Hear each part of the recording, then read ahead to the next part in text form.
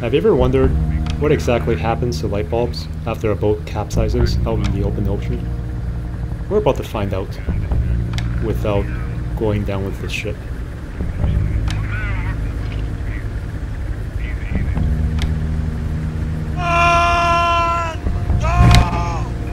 Get to the chopper!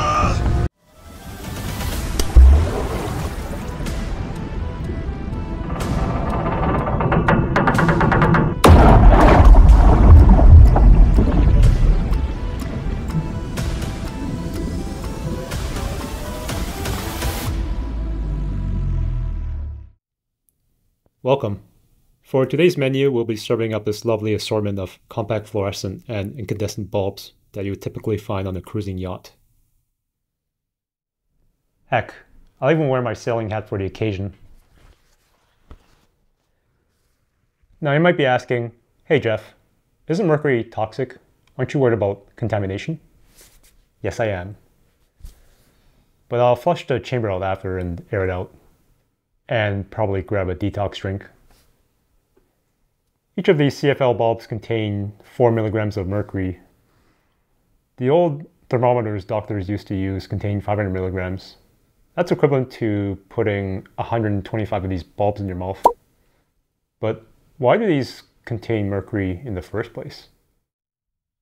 When you turn on your CFL, it powers a ballast, which helps kickstart the bulb, and then regulates the current once the electricity begins flowing through the glass tube containing argon gas and a bit of mercury vapor.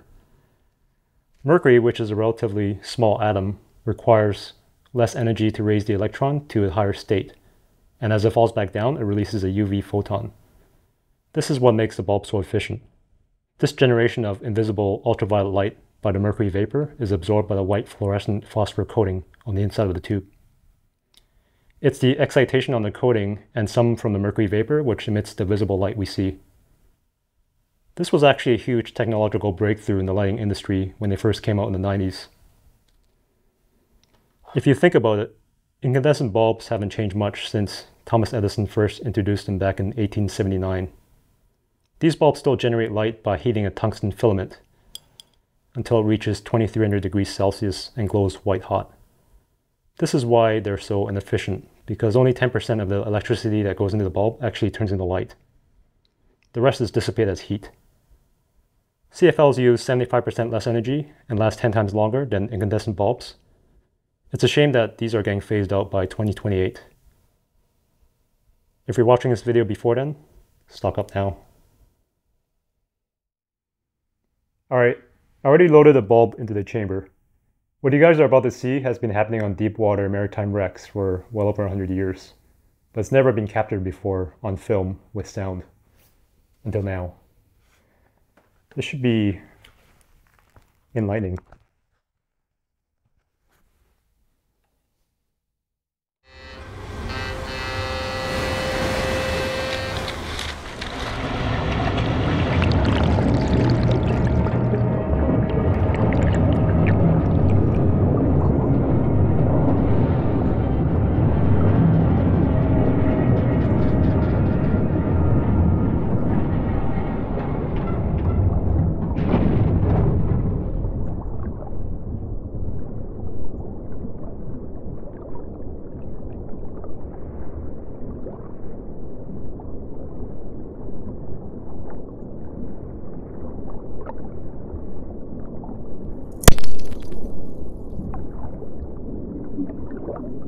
Okay, that was freaky.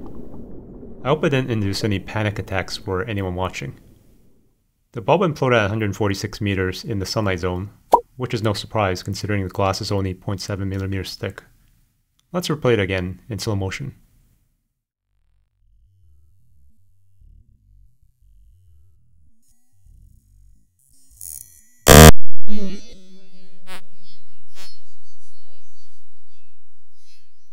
Now let's see how this compares with the compact fluorescent when it goes down with the ship.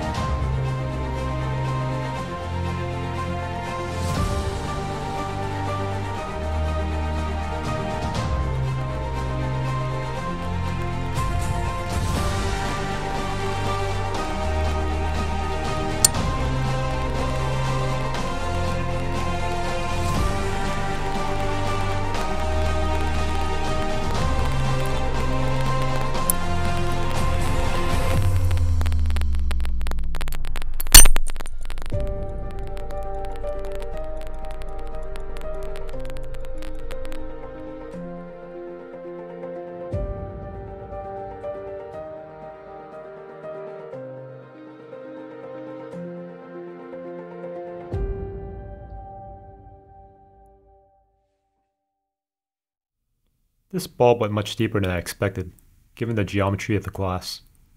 It imploded at 966 meters, just shy of the midnight zone. Let's dig into the footage to see what happened. When we zoom in and speed up the video in forward and reverse, we can actually see the glass coil flexing ever so slightly, like a compressing spring. I thought this was absolutely fascinating to watch, given the high stiffness of glass. At 555 meters, the first crack was heard, but the gas pressure inside remained constant until another crack happened at the far end of the coil at 839 meters, and water began leaking in. This is an area of high stress concentration due to the bending moment, which, on top of the stress caused by the external pressure, led to the failure. After that point, an implosion occurs at 966 meters, and the pressure shockwave ruptures the entire coil, pulverizing the glass in an instant, transforming it back to a silica sand, and leaving a white cloud of phosphor in its wake.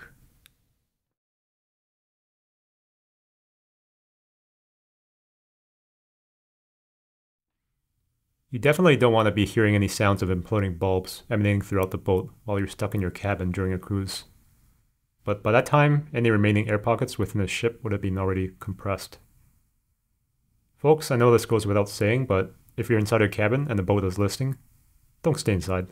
Go to the deck, grab a life jacket, and get yourself onto a raft, even if it means disobeying your captain.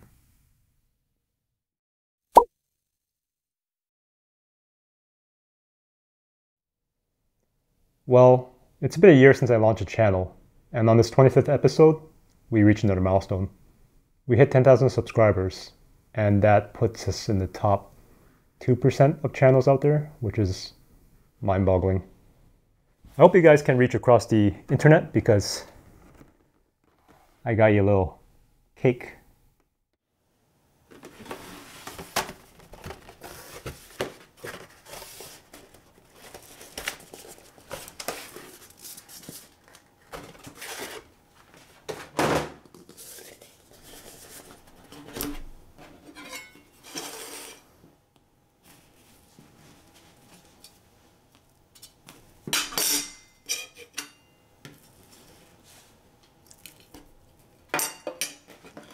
Thanks for watching. Here you go.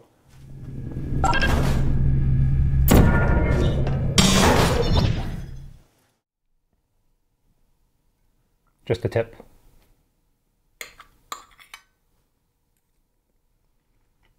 This is actually good. Oh, by the way, enjoy some celebratory implosions with your slice. Two words you thought would never go well together.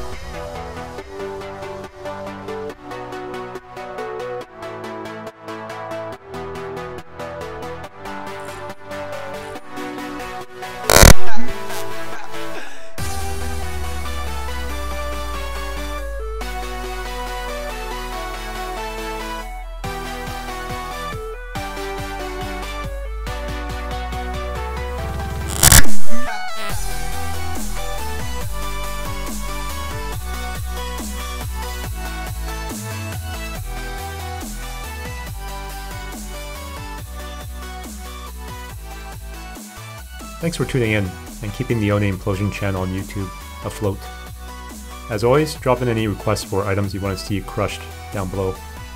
If you need a drink, or you're just wondering what happened to all that expensive champagne left behind on the sinking super yacht, click here. Feel free to stick around for the after party. Cheers.